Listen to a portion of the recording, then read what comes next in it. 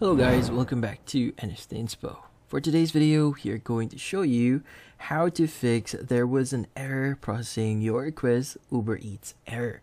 So if you're interested, let's start the tutorial.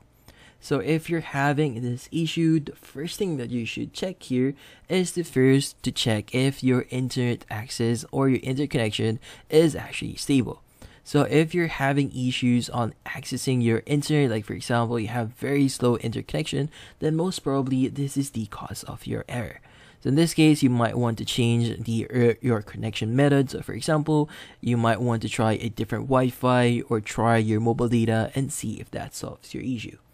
Now, if that doesn't solve your issue, the next thing you want to do here is to check if there are any updates for Uber Eats. So in this case, go to the Google Play Store and see if there are any updates on Uber Eats.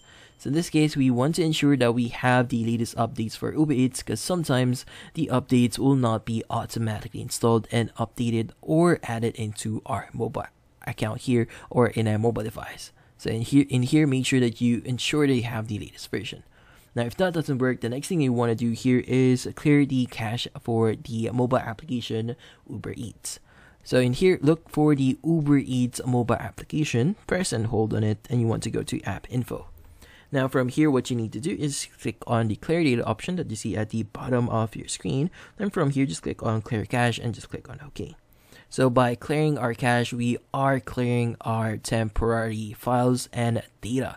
So once you've done that, check if that solves the issue, and that's about it. So hopefully this video was able to help you. Like and subscribe to NFT Inspo. Thank you for watching.